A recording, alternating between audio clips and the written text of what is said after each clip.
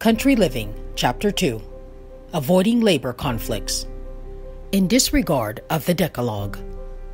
These unions are one of the signs of the last days. Men are binding up in bundles ready to be burned. They may be church members, but while they belong to these unions, they cannot possibly keep the commandments of God. For to belong to these unions means to disregard the entire Decalogue.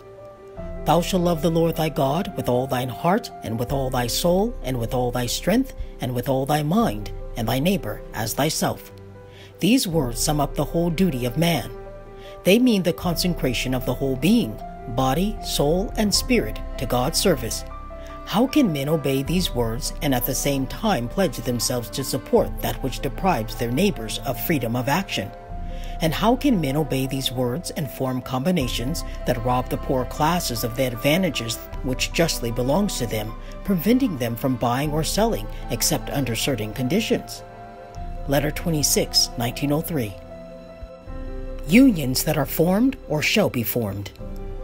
Those who claim to be the children of God are in no case to bind up with the labor unions that are formed or that shall be formed. This the Lord forbids. Cannot those who study the prophecies see and understand what is before us? Letter 201, 1902.